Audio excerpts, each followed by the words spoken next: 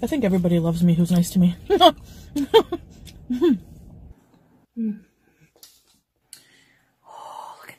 Happy Valentine's Day. I wanted to make a special Foodie Beauty video for the day, and thankfully so many of you have posted amazing cards on Twitter.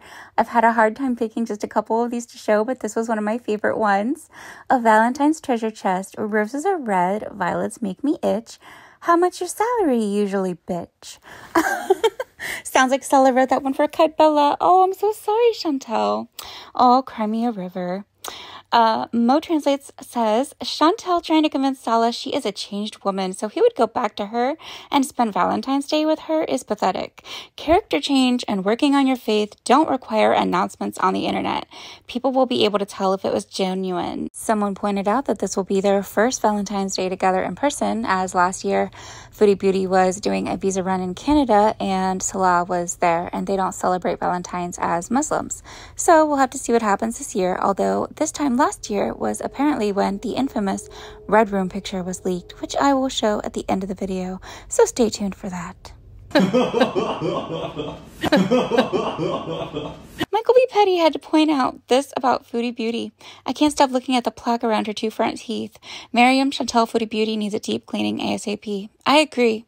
She's definitely going to be losing more teeth if she doesn't clean up her act. Mary Ham is gone only. God can judge me. Also Mary Ham 1 month ago. I don't believe in God right now. I don't believe in anything anymore. Yeah, she is pretty hypocritical, isn't it? It takes one fight with Salah and she doesn't believe in God anymore. That's how religious she is. Okay, Miss Robinson tweeted about her ghost story, which sounded like completely made up BS if you ask me.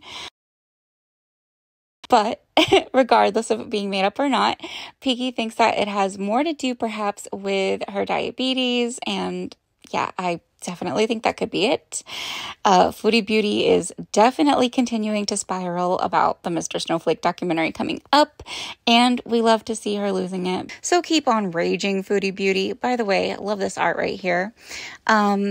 Okay, so this is from a little while ago. I think it was from last week. Perhaps Foodie Beauty had asked her Beezers what kind of, content they wanted in her future videos. Basically, the consensus was this. I miss your real talk and live streams.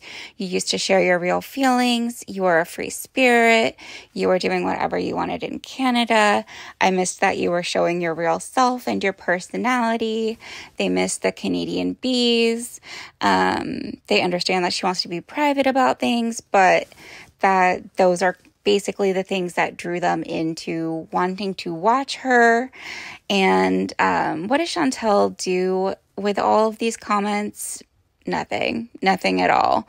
No likes, no replies.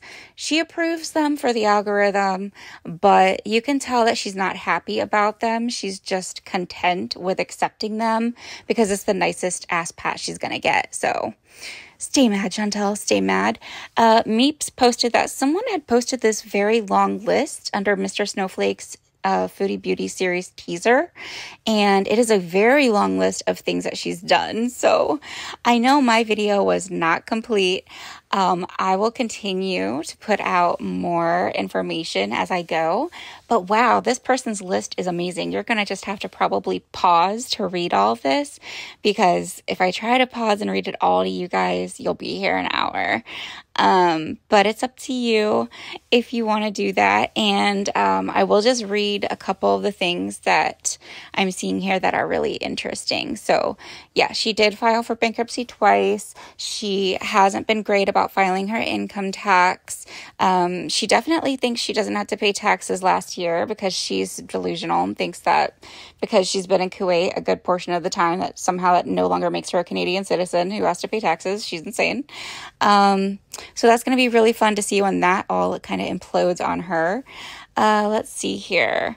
Oh, she did make up a story once about going through a drive-through, seeing a homeless person that needed food and deciding to drive back around and give them some food.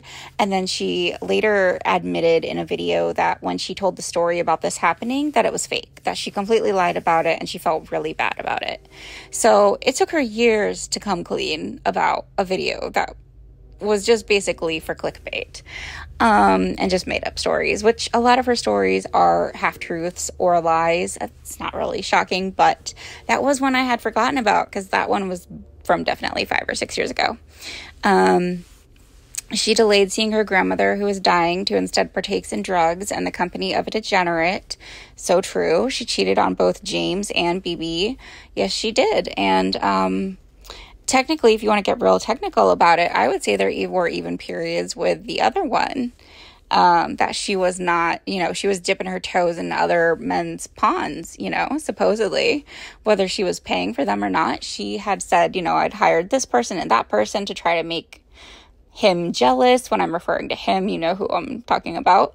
Her ex, or her wannabe ex, the guy she wishes was her ex, that isn't really her ex, but anyway. Yeah, so we get all of that. Basically, if I touch on some of the things in here that are just really sad, she basically did the Cuba Rage, which we're all very familiar with. It was incredible, to say the least. And if you haven't seen that, let me know if you want me to do some highlights on it. All right, so here's a really funny picture of Foodie Beauty in Beavis and Butthead's car. I love that. I wonder what the episode would be about if this was a series. What do you guys think? So this person tweeted, "You can't find Chantel's channel anymore when you search Foodie Beauty." It does actually take a while. You see so many reaction channels at the top, and then it's just hard because now it says Everyday Miriam. So it's really confusing, the algorithm. Foodie Beauty has honestly lost her mind, and changing her name was a really big mistake for the algorithm and for the future of her channel. But it has been noticeable that she has been buying likes, comments, and subscribers for a long time. And in particular, recently, somewhere Indian food in Bangkok mukbang, someone got this screenshot showing just how many people liked the video versus the views. And just, you tell me, in 16 minutes, is it possible to get that many authentic likes and then not have nearly as many views? Now, I understand YouTube makes a person watch a video for a certain amount of time that they won't tell the public to count as a view. So that would be one explanation as to why a view would be less, but it doesn't make sense why the likes would happen that fast. And I don't even think Beyonce gets likes that fast. Well, maybe Beyonce. So Foodie Beauty, stay mad. Let's educate the ignorant. Not even going to touch on that one. Her trying to be political. She doesn't have the brains for politics, so she should just shut her mouth about it. It's funny when you want to go look at her analytics on Social Blade, because if you type in Foodie Beauty, it now takes you to a completely different channel, and you have to look up your Everyday Miriam in order to find her on Social Blade. And here's the proof. It's in the pudding. Plus 800 subscribers today on Tuesday. Girl, that's really pathetic. Another big change you're going to see here is if you look at that Friday, how many videos she privated. Look how much money she potentially lost. According to the analytics here, anywhere between 1.7K and 27K. Now, Social Blade does not do a great job monetarily, but regardless, and that's a big stretch of like what it could be, but you're telling me that you potentially are losing up to $27,000 a year because you don't want your old content up anymore. And the content that she privated wasn't even that bad compared to the stuff she has like deleted that reaction channels have, So it's just really wild to me. I don't know what her plan is for when she goes broke, because again, unless Salah's family is paying his way into Canada, I can't see any other way she's getting money unless she's on a feeder site or back on OF. So I don't know. What do you guys think down below? How is she going to survive? Happy Valentine's Day, Chantel. I'm sure Salah will be somewhere in a red room barking like a dog.